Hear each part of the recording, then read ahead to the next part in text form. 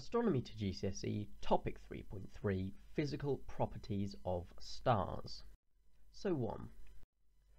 The stars in a constellation are not physically related. By that I mean that the stars in a constellation may appear close together, but in fact they could be really far apart. It's just the direction we are looking from that makes them look close together.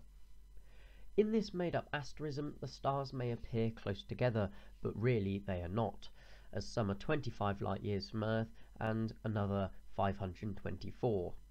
So stars in the constellation may not be related gravitationally, as they may be very far away.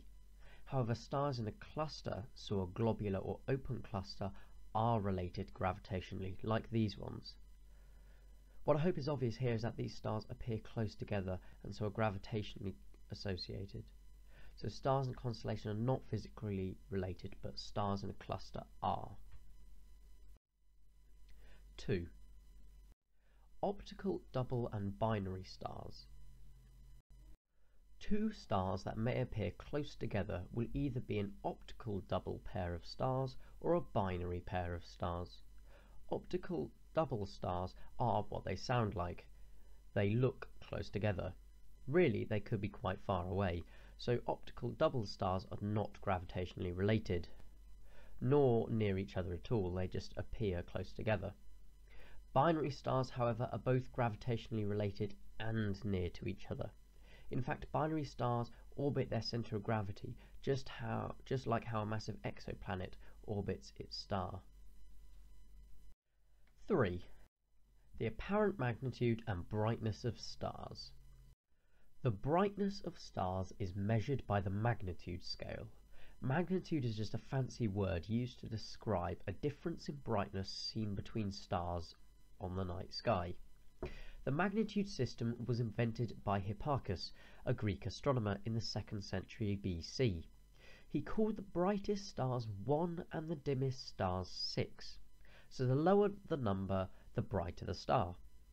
The scale is logarithmic, so the difference in brightness between 1 and 2 is 2.5 times. The difference between 2 and 3 is 2.5 times. This means that the difference in brightness between 1 and 3 is 6.25 times, as that is 2.5 times 2.5. This means that the difference between 1 and 4 is 2.5 cubed, so is 15.25. So the difference between 1 and 5 is around 100 times. Since Hipparchus and his eyes, we've got more accurate machines to measure the brightness of stars. Telescopes have allowed us to see dimmer objects. Now we have telescopes which allow us to see dimmer stars which have a magnitude greater than 6.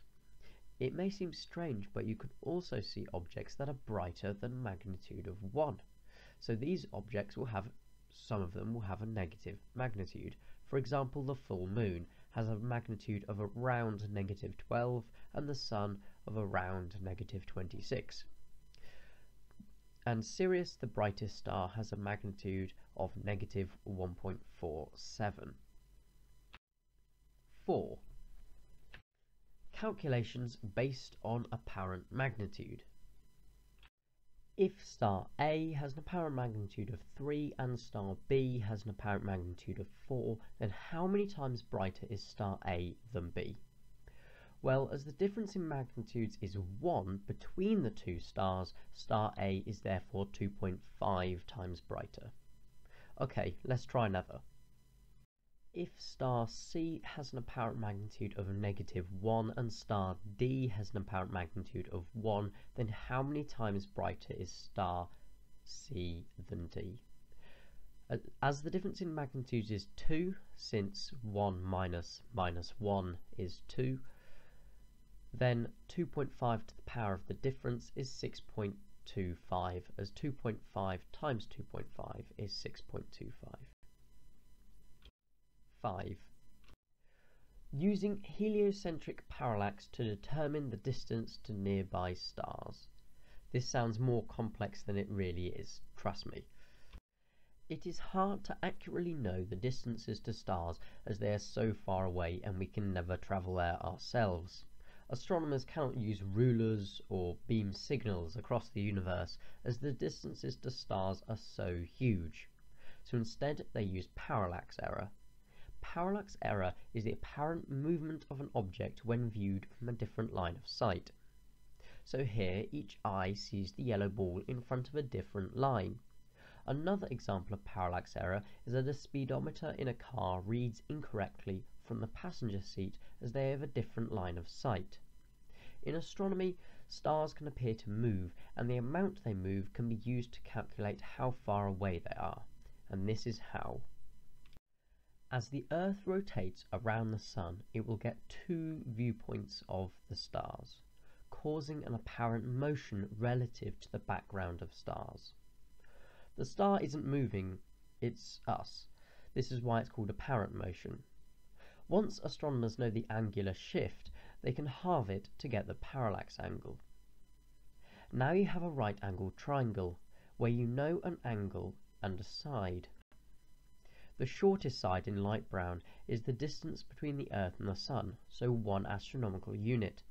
Using SOHCAHTOA you can calculate the distance to the star in blue. In this case, you want the tan of the parallax angle.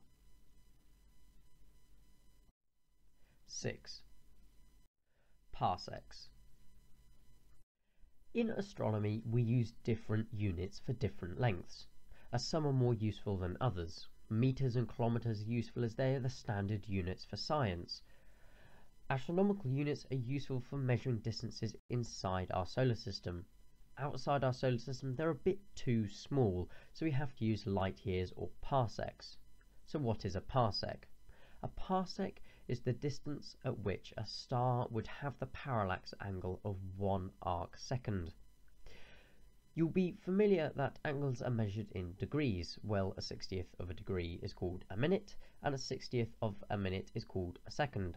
So an arcsec, or arcsecond, is 1/3600th of a degree, so it's a very small angle. So again, a parsec is the distance a star needs to be to have a parallax angle of a second. 7. More on magnitude.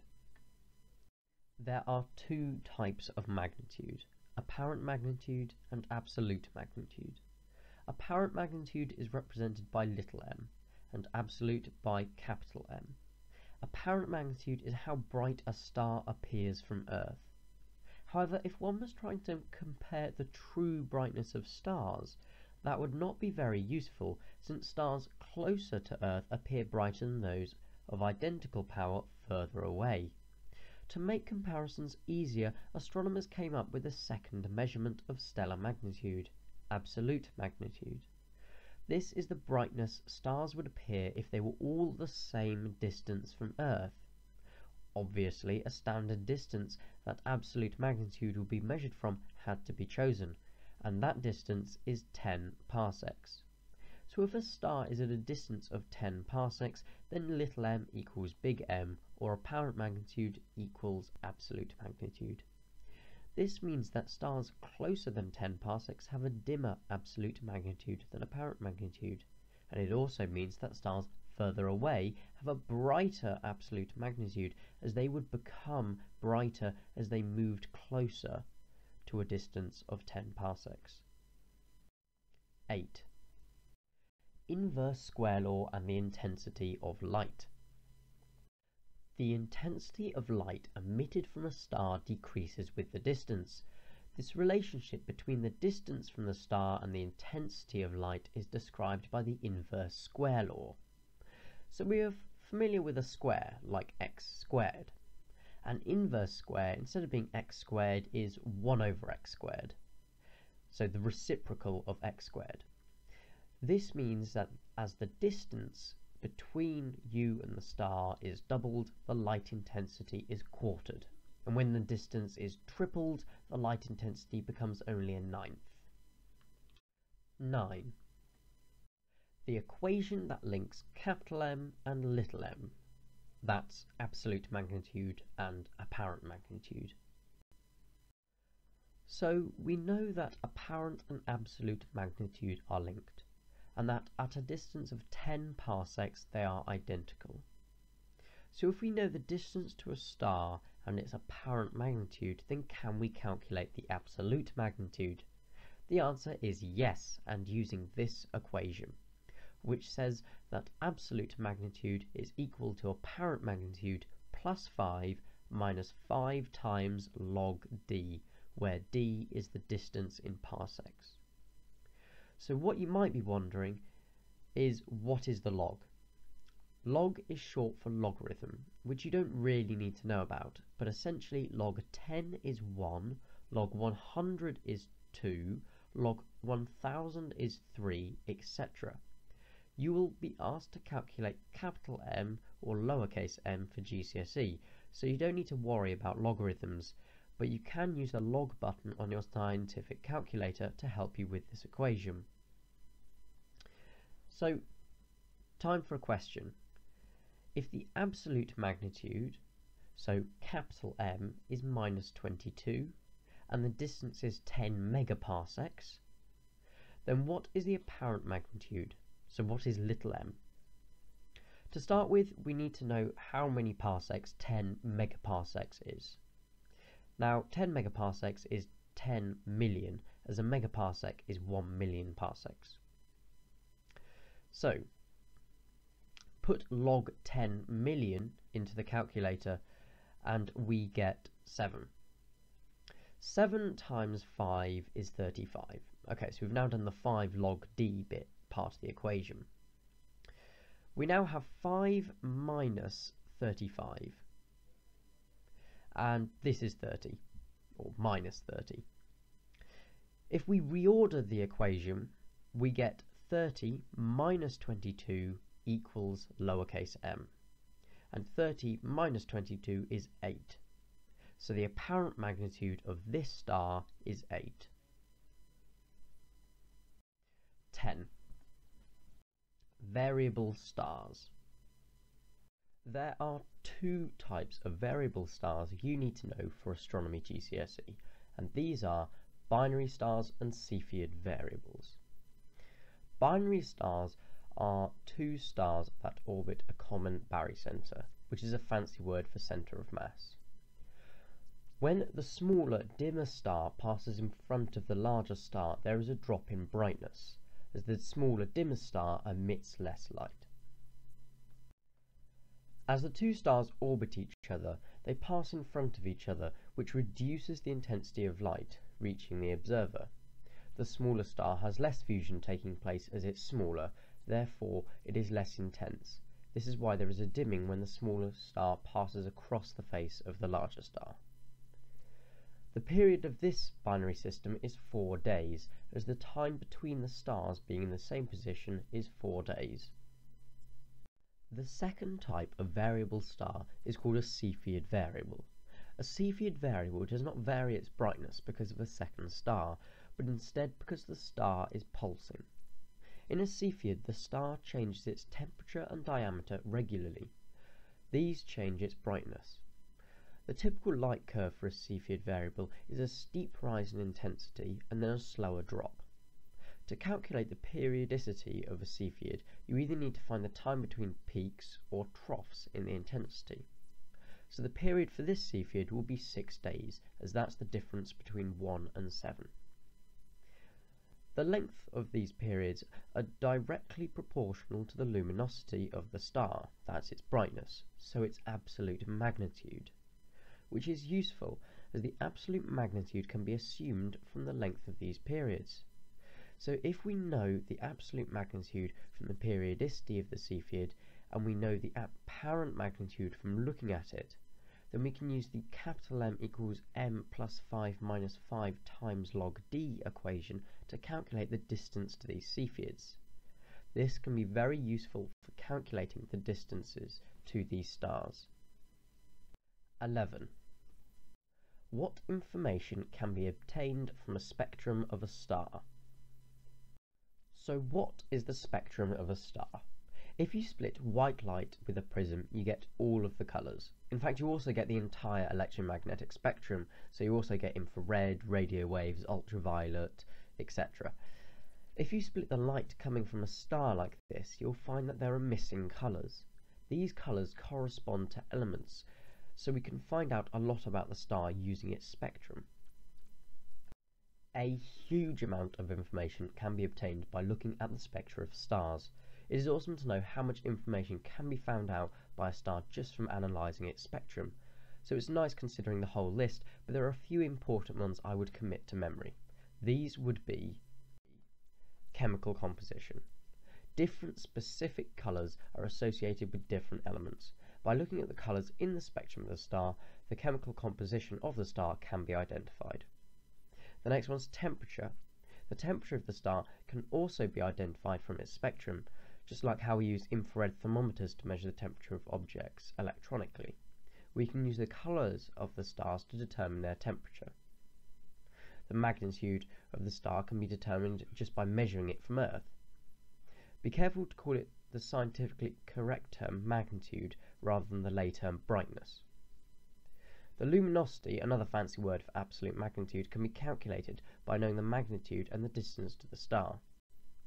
Radial velocity is the speed the star is moving to or from the observer. This is very useful for detection of exoplanets. Stars are put into groups, so classified, according to their spectral type. By spectral type we mean temperature, but also colour, as different colours correspond to different temperatures. So a blue star is always hot, and a red star is always cold. Relatively though, you still couldn't touch it. The hottest stars are over 25,000 Kelvin and are blue in colour and classified as O. Blue-white stars are B, white stars A, yellow-white F, yellow G, orange K, and red is M. You don't need to remember the temperature boundaries, really, but be aware of the colour change from hot blue to white to yellow and eventually colder reds. Well, one thing you do need to remember is O, B, A, F, G, K, M. This may seem really difficult, but there is an easy mnemonic to remember it. O, be a fine girl, kiss me, or O, be a fine guy, kiss me. If you're wondering what spectral type the Sun is, it's G.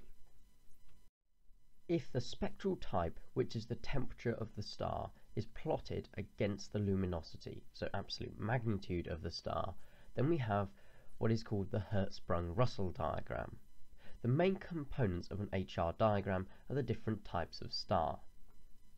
The central band that goes from a low luminosity at M to a higher luminosity at B is called the main sequence. The clump of bright but cold red stars that are KMs are the red giants. The supergiants are the brightest stars above even the giants. The little clump of stars with a low luminosity but very hot over at O and B are the white dwarfs. If you don't get how a hot star can have a low luminosity and how a cold star can have a high luminosity, then you have to remember that brightness, absolute magnitude, which are all luminosity, depend on the amount of light released by a star, which is related to the amount of fusion going on in the star and therefore the size of the star. Thank you very much for listening. This is the end of Astronomy to GCSE topic 3.3 Physical Properties of Stars. See you next time.